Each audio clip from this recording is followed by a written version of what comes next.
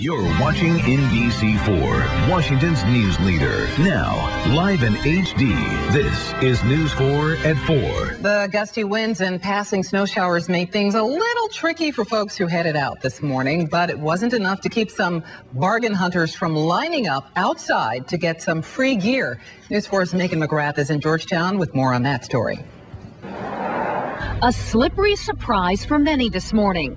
A dusting of snow froze to the asphalt in some areas, making things slick in northwest Washington. A little slippery, but as long as you drive, relatively slow, they're fine. Have you slid it off? A little bit. DDOT had to call in additional crews to treat the roads.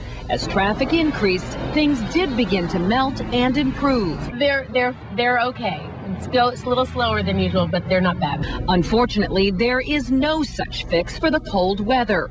Frigid temperatures combined with a wicked wind chill made walking the dog a bit uncomfortable this morning.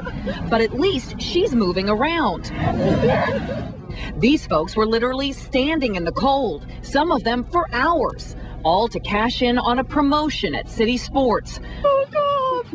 Oh, my God, my toes and hands.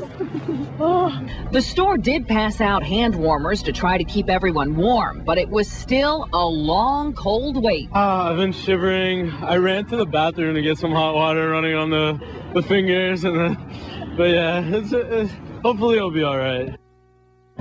The temperature in Washington is more like what it should be in February.